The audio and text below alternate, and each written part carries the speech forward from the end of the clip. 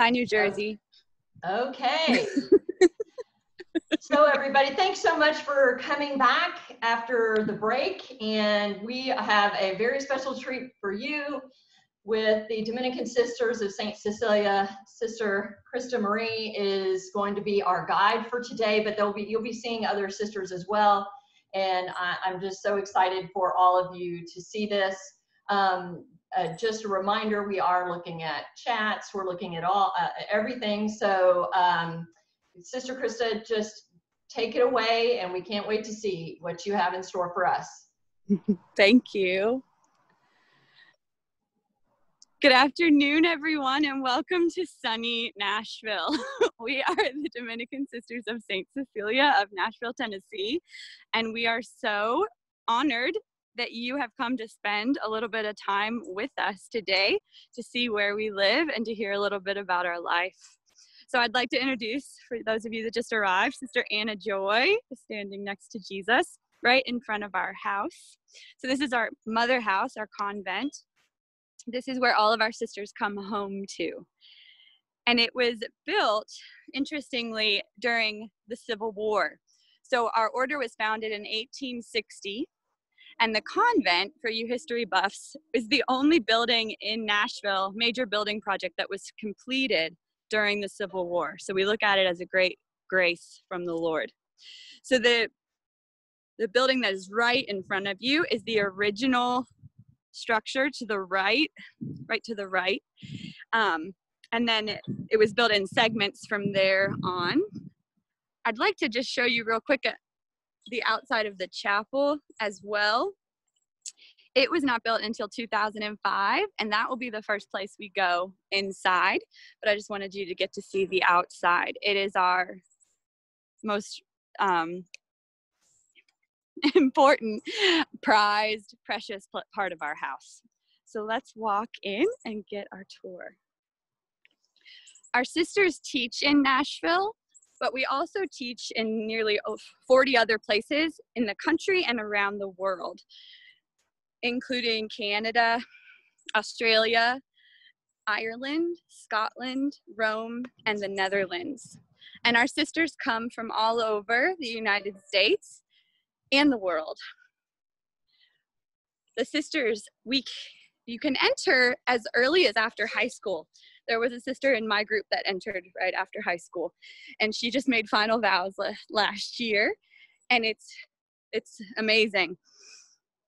The sisters are primarily all teachers after they enter. That's our main apostolate, is teaching. So we are going to go right inside to the chapel. Hi, everybody. It's good to see you. I'm Sister Krista Marie. I just wanted to say our chapel is dedicated to St. Cecilia, the Roman Virgin Martyr. Cecilia was Christian in Rome when it was illegal to be Christian, and ultimately she gave her life as a witness for the faith. So we call her a martyr, a witness. And she was this bold woman who was not afraid to speak the truth, and we all pray every day for her intercession and to be more like her. But we chose her as our patroness primarily. One, St. Dominic loved her, and she's the patron of music and the arts, and we were founded as a boarding school for girls in 1860. So right now, we're going to start with a chapel visit, is what we call it. We pop into the chapel before we leave the house and when we come home and after dinner to make visits to the Lord in the chapel, because we recognize that all energy for the apostolate, all energy to love, comes from Jesus's true presence in the Eucharist. So we go to see him as often as we can during the day. So we're going to give you a chance to just begin our time together with a couple of moments silence with him. So you're making this chapel visit with us, and we're going to be praying for you. So we're going to do a little bit of the chapel tour in silence, and then we're going to end with prayers.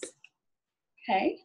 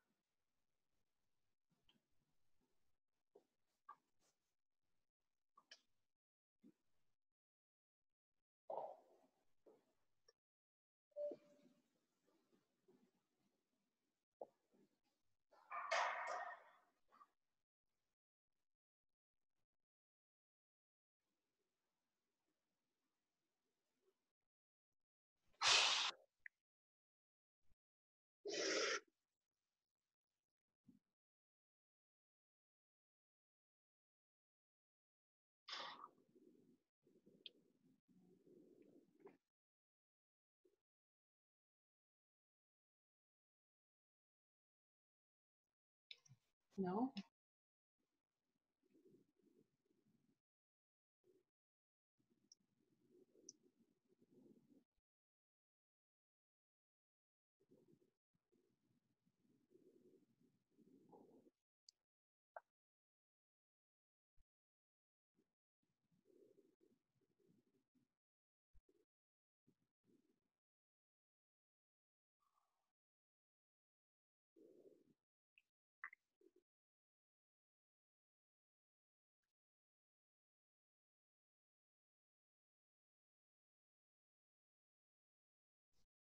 While the music played, Cecilia sang in her heart.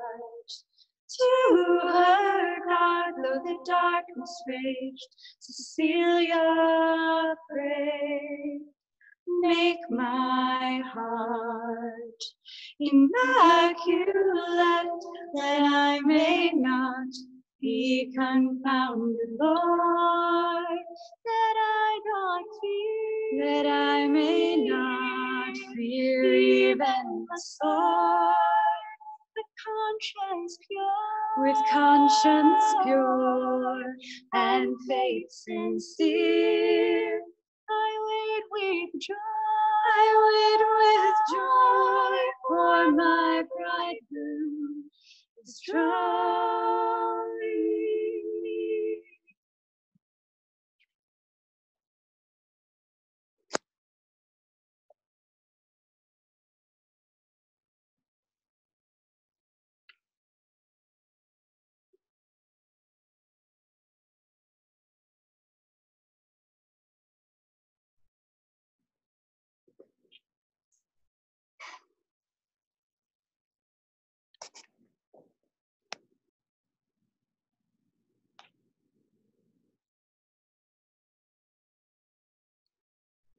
In the name of the Father, and the Son, and the Holy Spirit.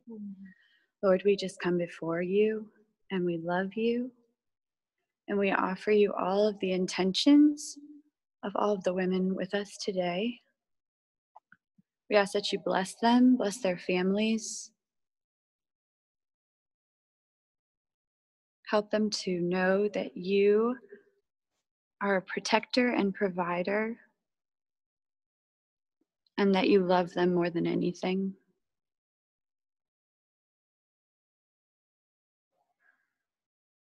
Our Father, who art in heaven, hallowed be thy name. Thy kingdom come, thy will be done, on earth as it is in heaven. Give us this day our daily bread, and forgive us our trespasses, as we forgive those who trespass against us. And lead us not into temptation, but deliver us from evil. Amen. Hail Mary, full of grace, the Lord is with thee. Blessed art thou among women, and blessed is the fruit of thy womb, Jesus. Holy Mary, Mother of God, pray for us sinners, now and at the hour of our death. Amen.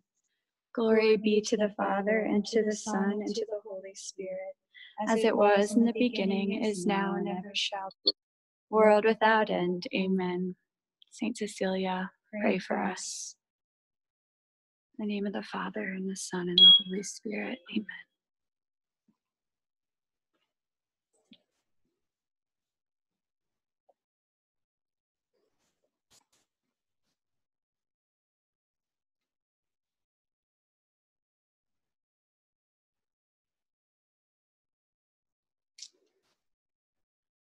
So as we leave the chapel, I just thought I would tell you a little bit about our founder, St. Dominic.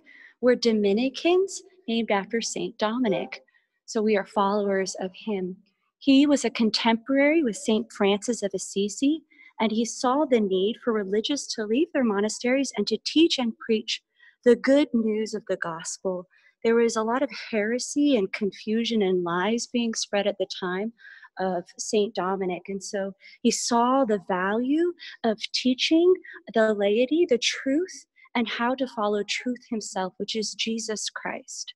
So we, as his followers, are teachers and preachers of the gospel.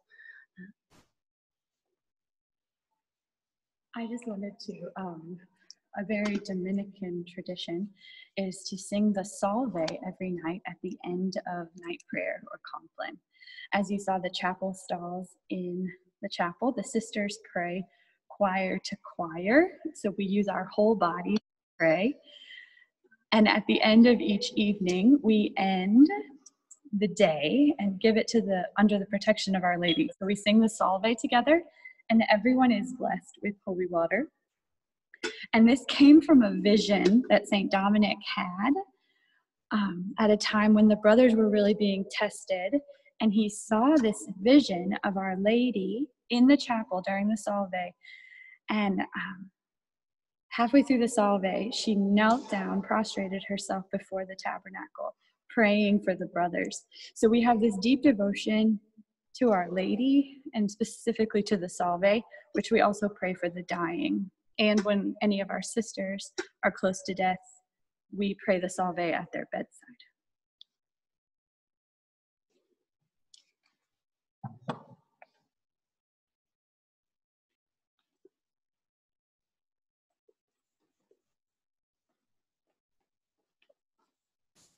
So St. Dominic has a lot of treasured memories and stories.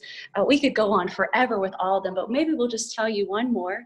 And that as St. Dominic, he was blessed to see and to see a lot of different visions or witness miracles happen in his lifetime. And one of these visions or dreams that he had was one night he dreamt of heaven, and his heart was on fire with love for the Lord as he was in his presence. And when he saw, and he's looking around at all the saints in heaven, and they're rejoicing in the Lord, but then he started to weep. And our Lord turned to St. Dominic and said, "My son, why are you crying?" And St. Dominic said, "Oh, dear Lord, it is good to be here, but I do not see any of the religious that you told me to found in heaven with you." And he said, "Oh, my son, I have entrusted them to Our Lady."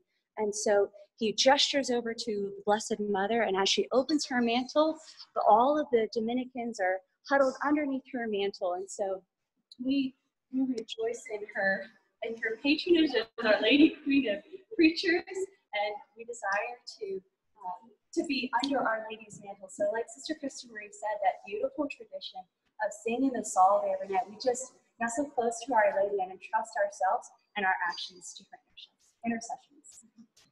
All right, we'll show you maybe one of our partners. So I mentioned this school was founded as a boarding school in 1860. So we still have all of the original buildings, but they're used for different things now because our boarding school was moved off campus in 1957. St. Cecilia Academy is still going strong.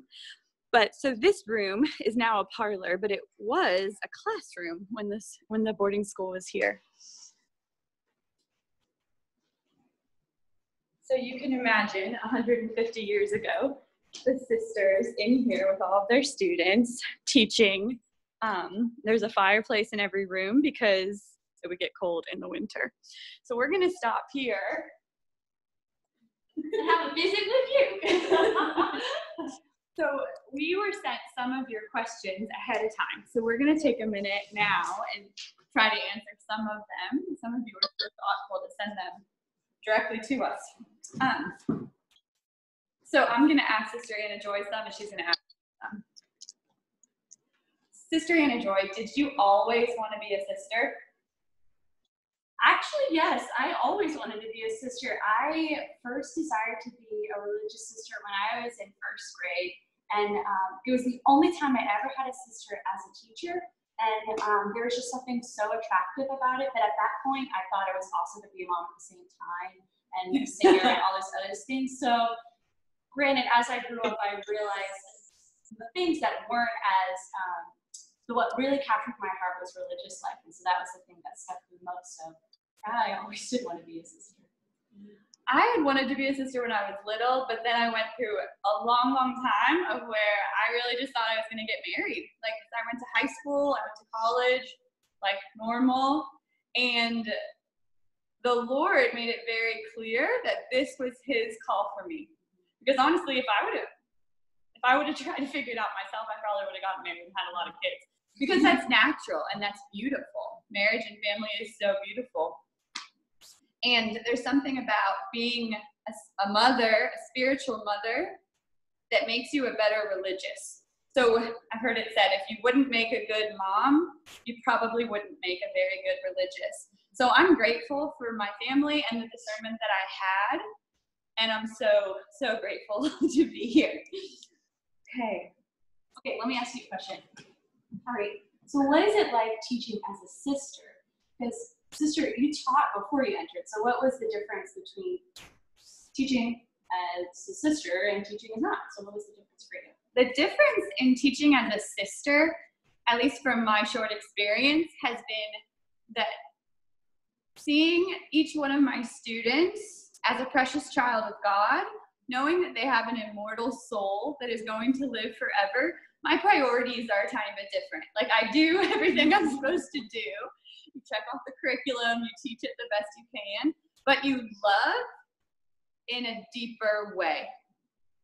You see the whole child, the whole person as this precious gift from God that he loves so much. And if every day, if I'm able to just communicate a little bit of that love and the truth of God to that child, it's been a blessed day. So it is different. I loved teaching before and after being a sister, but my perspective is different now that I'm a sister. Okay.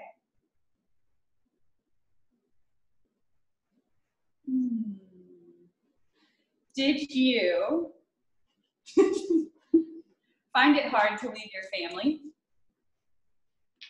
Yes, that's probably one of the hardest things, leaving family, because I love my family, and we all love our families. That's natural, that's good. But yes, it is hard, it is a sacrifice, but there's also such a hundredfold in being part of another family. I'm part of the Dominican family. I'm part of our family at St. Cecilia Dominicans. I get to meet all of their families, and you feel this very, very tangible and very real relationship with the different sisters and their family members that come in the Motherhouse. So while it is a sacrifice, and I do miss my family, I have received an even larger family, and they have received an even larger family. Yeah. My mom likes to joke that she loves saying that she didn't lose a daughter, she's gained 300. So, but they come and visit us regularly. That's what these parlors are used for nowadays, and we get to visit them. So it's really nice arrangement. In fact, we joke, they say they probably see me more as a religious sister than if I was married, if I have kids, or I was traveling around. So actually being a sister, everybody comes and visit me, so they make time in their schedule to come and be with one another. So it's really been a gift to bring our family together at a time when my siblings are getting married and having kids, starting to have a family. So it's been a real blessing. So are your days all the same? What's a day like for a sister? That's a good point. Okay. So a typical day in a life, so our life is structured around a prayer. So Dominic, he founded this religious community at a time when really religious were just in their monasteries. And even though he saw the need to be an active, be an apostle and preaching the gospel, there's also a big value in that monastic life. So we are contemplative apostles. So we have both active life in teaching, and we have the contemplative life with our monastic customs. So being monastic means that we live together in community. There's a big emphasis on that community because it's our spiritual family. So we start our day with prayer in the chapel, so we're nourished by the word of the Lord. There's this Dominican phrase, to contemplate and to give to others the fruits of our contemplation. We cannot give what we first have not received. We love because he first loved us, 1 John, So we cannot give and preach if we have not first received from him who is the preacher, the teacher. So we start and root our day in prayer together. And like Sister Krista Marie said, we pray with our full body. So we pray choir to choir. So not only are we preaching to our students or whoever we're around, but we preach to each other during the divine office, which is the prayer of the church. And so we sing and we receive from one another. So our full bodies with our profound vows, and we're singing. And I'm a musician, so I think that the singing aspect as well is a beautiful instrument. Pun on words. It's a beautiful instrument that really allows us to enter more deeply into the prayer of the church, because as you're singing these ancient psalms that have been prayed from the beginning, from Jewish tradition onward through Catholic tradition, they really become a part of you, and you have these kind of on your heart and your mind throughout the day.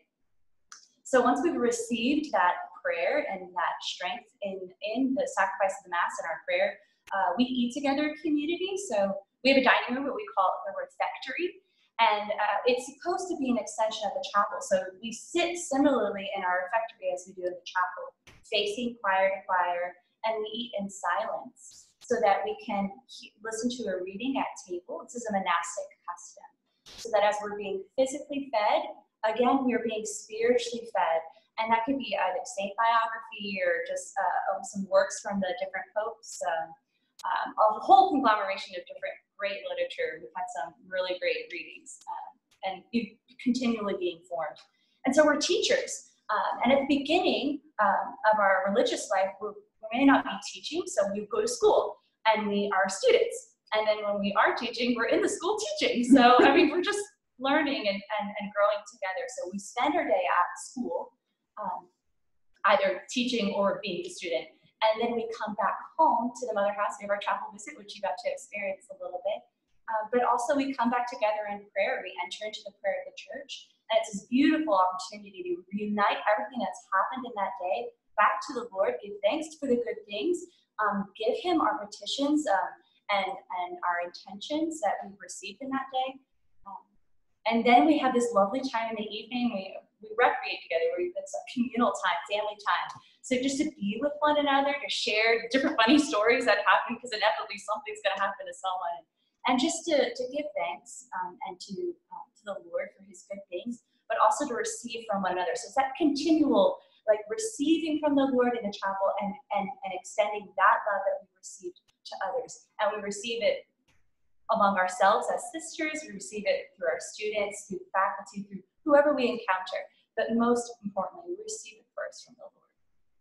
And then we end our day with that beautiful compline. It's our favorite hour of the day, the prayer of the church, where right before we close our eyes at night, we give everything back to the Lord, and we do that beautiful psalmic procession to Our Lady and sing a very ancient Dominican chant to our Father, St. Dominic. So that's a day.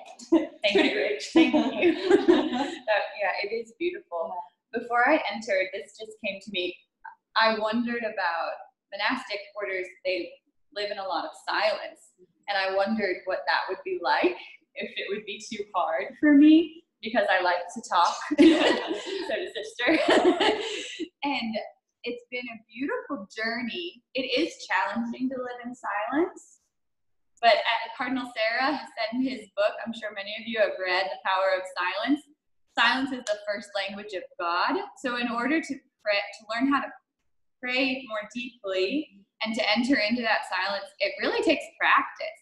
So we still continue to practice silence all our lives so that we're able to hear the Lord speak to us in the midst of our daily lives. Everybody needs silence in their lives to hear the Lord. And the religious, particularly our order, we've been given this great gift of silence in our day. So when there's adoration in the house at 4:30 in the afternoon, we go into silence. We don't talk anymore until after dinner, and then we have our recreation time, as Sister mentioned. But especially once we start teaching, you grow to appreciate the silence a lot more, because we're with our students 8 hours a day. So you begin to yearn for that silence and for the time for prayer. It's a beautiful gift. Sister Anna Joy, what were you most surprised about when becoming a sister? I think the biggest surprise is that our God is a God of surprises, and all these things that I thought I gave up to enter the religious life, things that I thought I would never do again, little things. I mean, it's like, oh, well, I won't be able to go to walk with my family, like ridiculous things like that. I actually receive it in 100-fold, because so many things I didn't think I would be able to do. I haven't played rugby and football and like all this other stuff. And we're able to do it as religious, which I think is a gift to be able to give that to the Lord and then have no expectation, so that when it does happen, it's just a complete gift. So I'm very grateful for that. What's been a surprise for you? I think one of the greatest blessings, because it is a sacrifice to leave your family and to leave your friends. I mean, I'm still friends with a good number of people I was before, and it is hard. It's a sacrifice, but it makes it a worthy sacrifice to give to the Lord. If it wasn't hard, how much of a sacrifice is that then? You know, how much would it be worth? For me, it was worth a lot to give to the Lord and my family and my friends. And I think for a while I was like, am I ever gonna have like really good friends again? Like, am I gonna have people that really know me and have people that really love me? Because I mean, I'm saying goodbye to all of them, right? And you know what? Yes. The Lord is so rich in his love for us that in some way my relationships with my family and friends have deepened since entering, and the Lord has given me the gift of such great friendships that have just so enriched my life that I just don't know who I would even be without them. So that was a great surprise after I entered. Oh, I have a question for you. I remembered. Okay, what is it like living on mission as opposed to living at Motherhouse? So mission being a convent outside of the Motherhouse. Okay, so our sisters, when we are not missioned, when we don't live at the Motherhouse, we live in one of our mission convents, possibly anywhere around the world. But we're so united in our common life, in our common prayer, and in the Eucharist, that living on mission is an extension of our life at the Motherhouse. We still enter into prayer at the same time. We're still living the daily orarium and the schedule together, and we're still united in Christ in such a deep way. But we go through our day, it's not different. Like, it's not, if you're at the Motherhouse and are religious, it's not different than if you're a religious on mission. That relationship with Christ has got to be primary, and loving your sisters in community and serving in the apostolate. So the crux of it is that it's not different. You have a different home to go home to, but our life is still the same. One small thing that I really like, we have this really awesome bell here at the Motherhouse. And so every time we get together for prayer or for whatever we're doing, it's a monastic custom to be called by the bell. And so on mission, we don't have this big awesome bell. We have these like tiny, teeny bells. And I just think it's just so fun because every time you hear it, I just smile and because it's a little bit of home from the Motherhouse, because it reminds you of a big bell that calls us onward to heaven, onward to the Lord together. So it's a little thing, but it means a lot. Mm-hmm. We talked about this last question earlier. One of you asked, do you have a favorite part of your vocation? And I think the favorite part for everyone is being consecrated to the God of the universe and living for his honor and glory and for the salvation of souls. There's so many other blessings, and each one of us are blessed in a unique way because the Lord loves us in a very unique way. Each one of you, he loves in a very unique way. So he makes it very clear, his love for each individual one of us, which is also an awesome part of our vocation. But just being consecrated, body and soul, to the Lord, Powerful. Doesn't really get any better. Okay. Thank you for sending the questions in. We will answer some more later, I believe. But right now we're going to go to what's called a heritage room. It's sort of like our family album in a whole room because we had too many pictures to put in a book. But we're also going to meet a surprise friend there. Let's go meet her.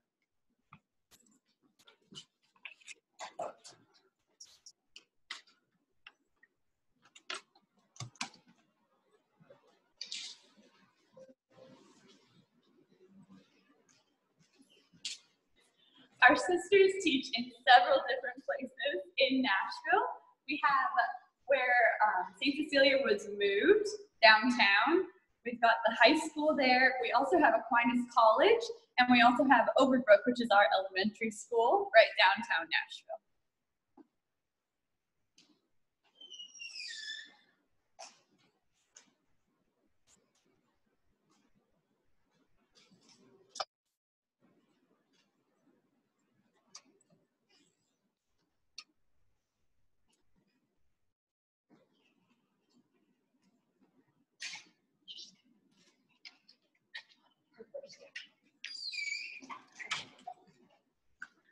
Okay, I'd like to introduce you to Sister Mary Laura. She comes to us from Houston, Texas. Shout out to Mrs. Rhonda Grunwald. I heard you're there. So.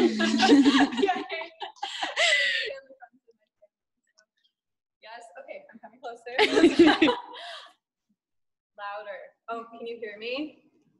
Louder. Wow. Hi. Okay, so I'm so grateful to be with you today. So I was asked to share my 3-minute vocation story, which I don't think I've done before. So come Holy Spirit. Yes, I'm from Houston, Texas. And before I became a sister, I went to college at Ave Maria University in Florida, and I was a music major. So I graduated, and I was working a bunch of different music jobs, part-time music jobs, before the Lord called me here.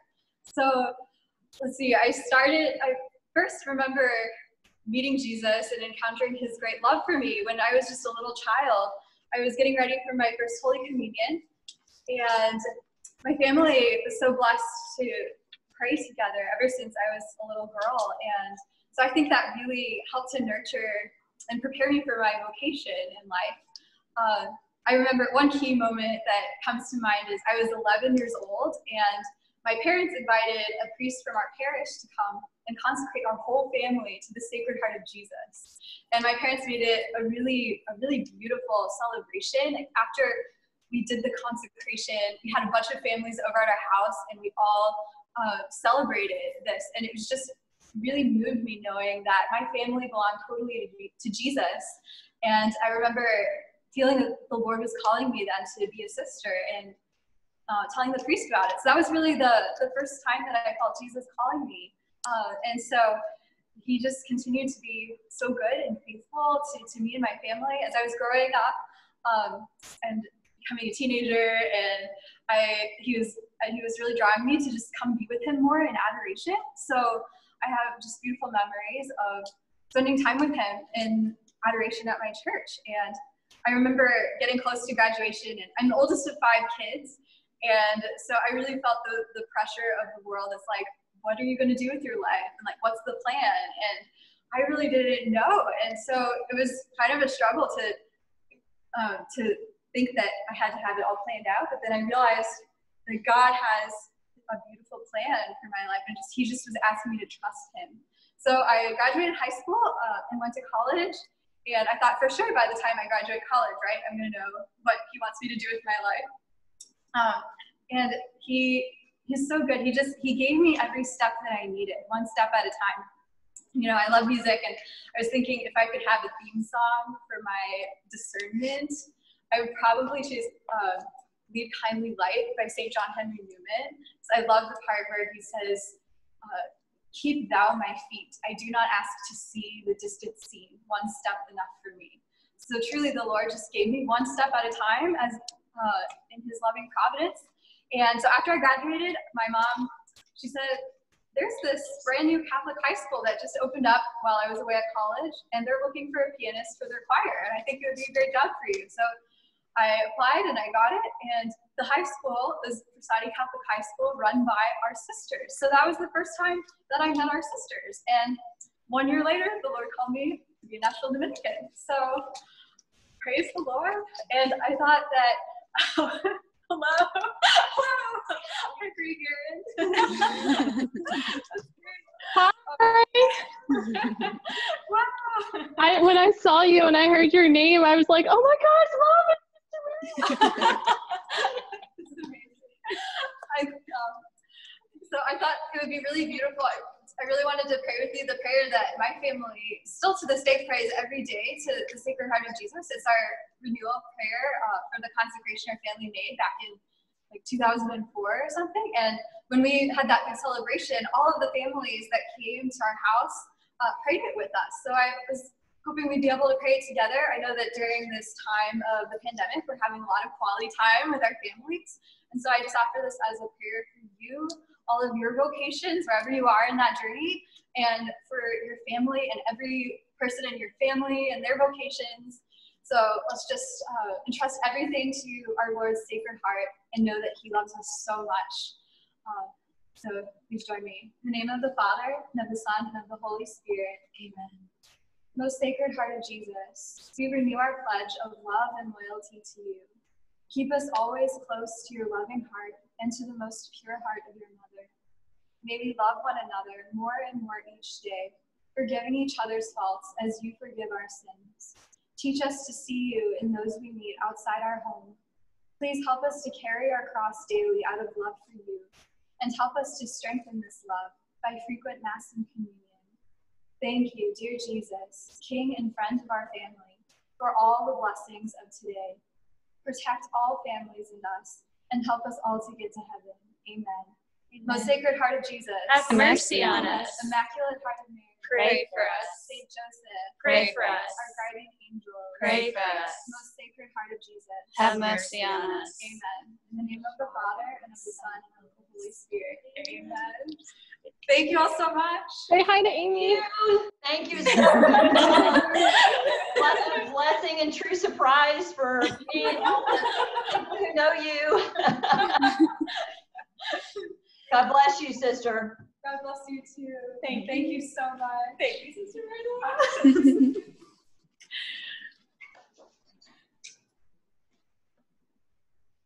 So we'd like to just spend the last couple minutes we have with you just describing our congregation and a little bit of our history. It's a rich American history. As I mentioned, we were founded during the Civil War, but our congregation actually began in Kentucky. There was a very bold priest who made an altar call and said, we need women. He was a Dominican priest. He said, we need women to teach the truth of Christ to our children.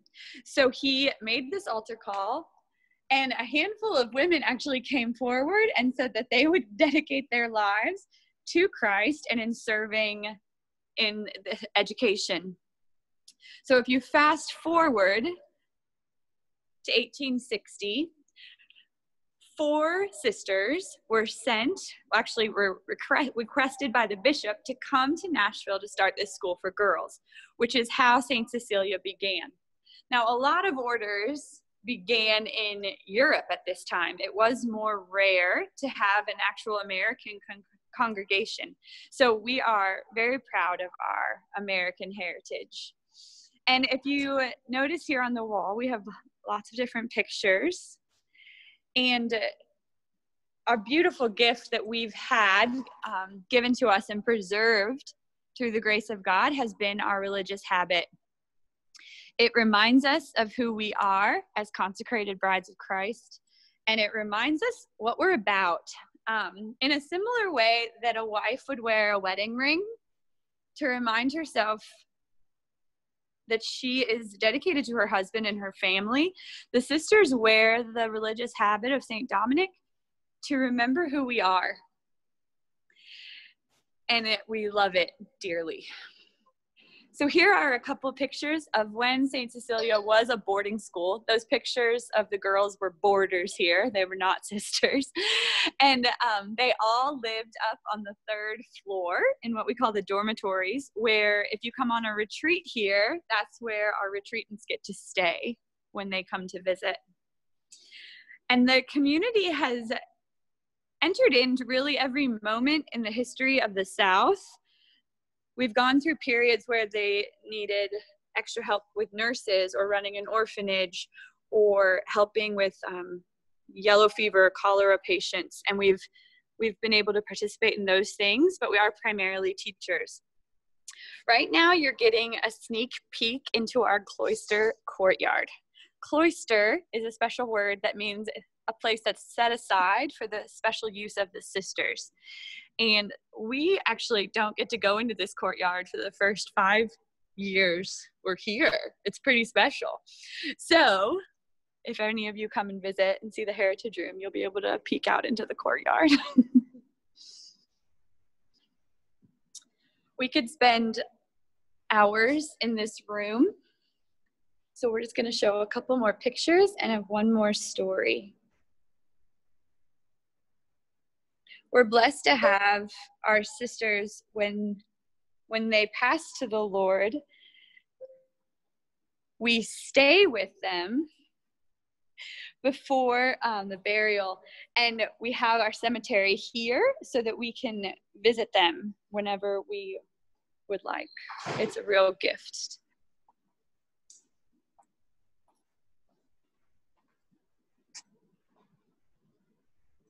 You can see a little bit of our refectory that I was talking about earlier in here. See, we're just facing choir to choir, eating together, and then there's a picture of a sister reading at table.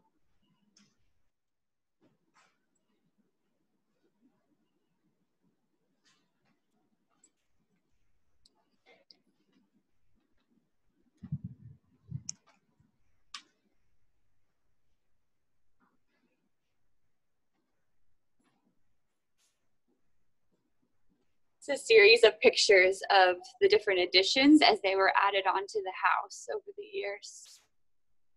And our final one being in 2005.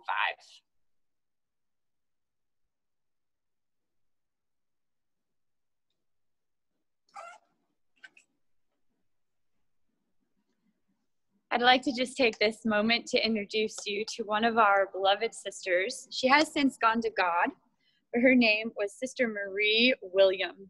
She was our prioress general, so our Mother Superior, during the Second Vatican Council. And during that time, there was lots of confusion in the church. And Sister Marie William, Mother Marie William at the time, was a great woman of prayer. And so during this time, when there were lots of different opinions and different ideas being thrown around, she took every decision to the Lord before she decided anything. And she really included every sister in her prayer. And her great gift to us was that after the council, she discerned that it was the Lord's will, through the help of St. Catherine of Siena, that our order keep our religious habit, because there were some that were deciding not to have it anymore. So they decided to keep it. And it's been such a gift. And also to be someone who's entered in the last 10 years. This was a long time ago, right? This was the 1960s.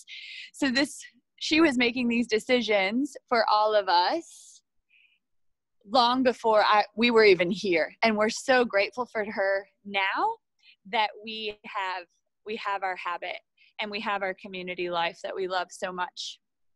And our sisters always wear the habit, whether we're teaching pre-K or we're teaching at the university level, and we just love it.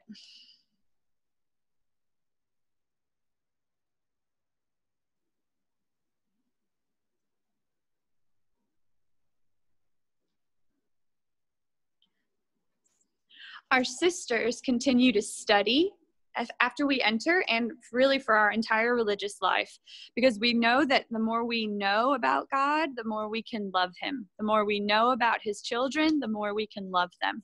So we continue to study. So I don't even know what grade I'm in. I'm in like the 20th grade.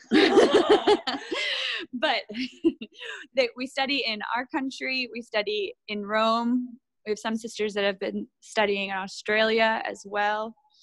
And it's just a great grace of the Dominican order that we recognize this importance of study, that it leads us closer to the truth. And we know that the truth is Jesus Christ. So the more we know, the more we can love.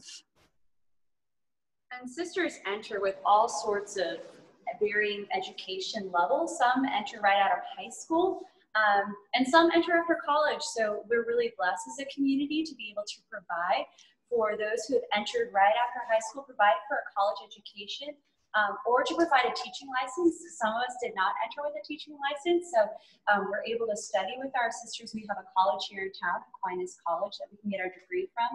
Or there are sisters who do enter with a teaching license, and that's wonderful. The community can use that, but we all study philosophy and theology because, like Sister said, the more we know, the more we can love, and it leads us to truth himself. So it feeds that contemplation, so that again we can receive and to share that what we have received.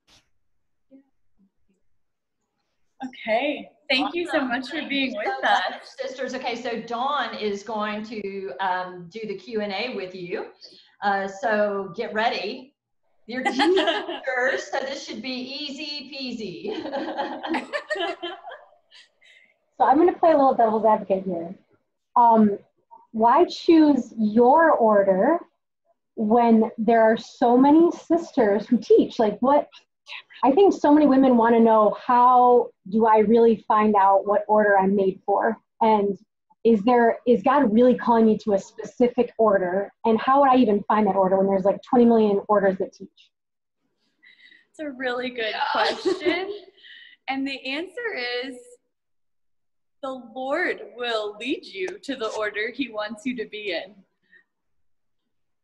This is huge for me because in my discernment process, I just was attracted to the church. I love being Catholic. So like every community is so beautiful and so necessary because it's a gift of the Holy Spirit. There's a need in the church. And so that community, that apostolate is a fruit of the Holy Spirit. And there's, like you said, there's tons of teaching communities.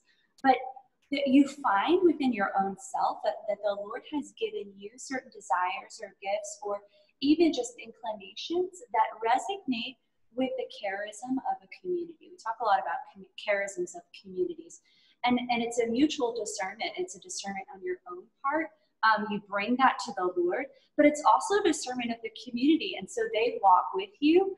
That's part of like getting to know the different communities or even having just coming to visit and they give you the one-on-ones. It's mutual discernment. Yes, so like there's just things that resonate in your heart because I was attracted to a lot of different communities. But when you get to the right one, all of a sudden you just feel like you're at home. And you can't, there's no secret recipe. It's totally the Holy Spirit that'll lead you to that. But he plants those in your own heart from the very beginning. And so anyway, it's a joy. But prayer. Yeah. Yeah, exactly. I love it, the experience of home. You know, it's sometimes when you can't doubt, like, no, I remember this very deep home experience and relating to the sisters in a certain way. Somebody was asking about conflicts in relationships. Like when you have so many sisters in one convent, for instance, you know, clearly there's probably a lot of different personalities. And what happens when conflicts arise? What do you do? Is there counseling involved sometimes? How does that all go? So everyone that's here, we're really trying to be saints. The goal is heaven, right? And if we're really trying, like you're really trying to be saints, we help each other, right? So we've got to grow in virtue. We've got to have extra compassion, extra charity, extra patience, mercy, and grace, the grace of God. One sister, her mom says that the greatest proof for God is that this many women can live together. and you know, we love it. So, but it is a real striving after the love of Christ for your sisters and for yourself. There's tons of questions regarding getting university and all that kind of stuff. Once you're in the order, your order funds your university work, right? I mean, you get paid as a teacher and it goes towards education, right? I mean, tell us a little bit more about how all the funding goes. So when you enter, when we make profession, we make vows of poverty, chastity, and obedience. So it is a real religious family. We give our whole life to Christ and the church through the order, and they take care of everything for us.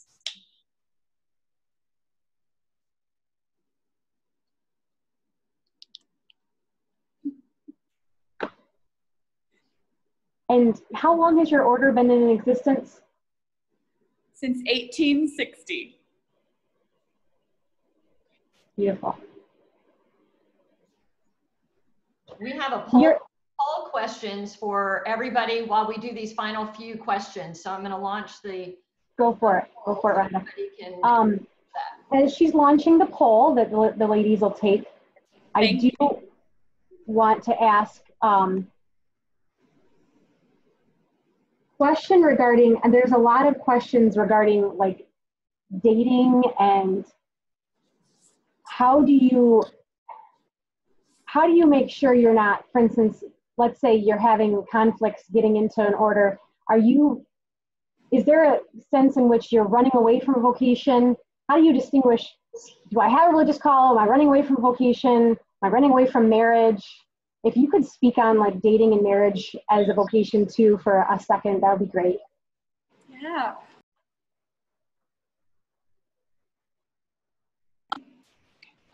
Is beautiful and a great gift and natural.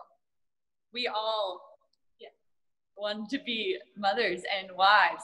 The religious vocation is just specific that we become the spouse of Christ, and we have spiritual children all over that we love everyone as our spiritual child, or at least we strive to. And so the call is similar. So there's not, and I think people out there are just sometimes just looking for the right answer.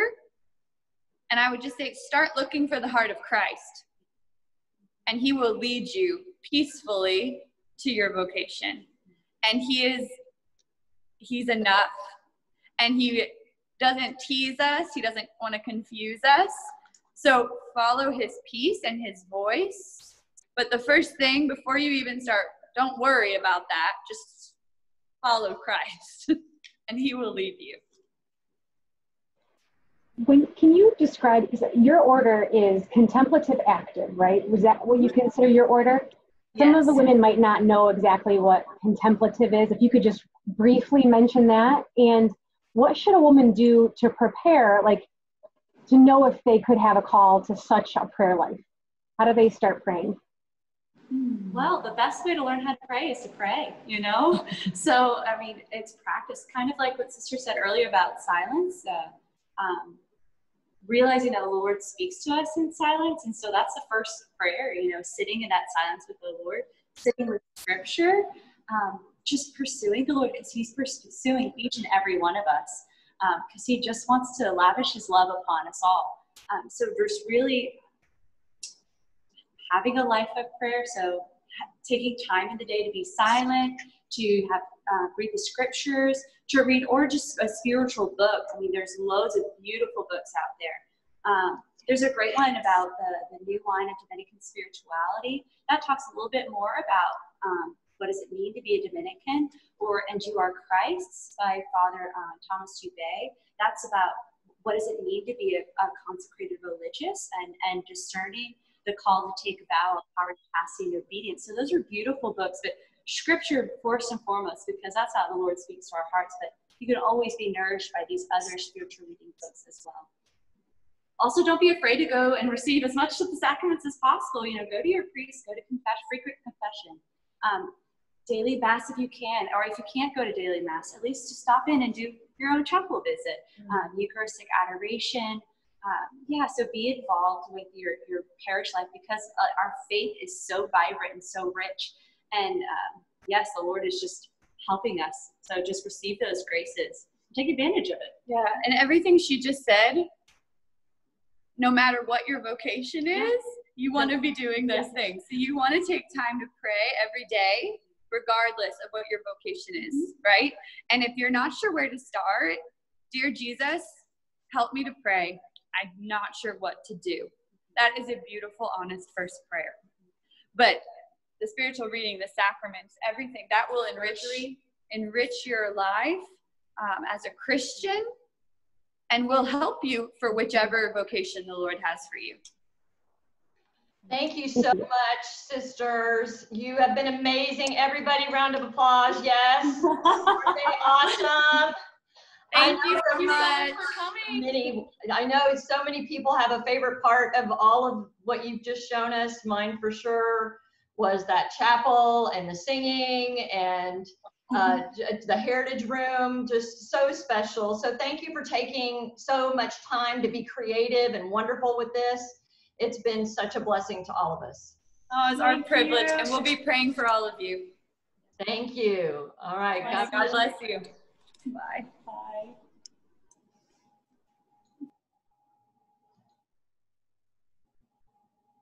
Okay, everybody, we're finding now the Daughters of St. Paul.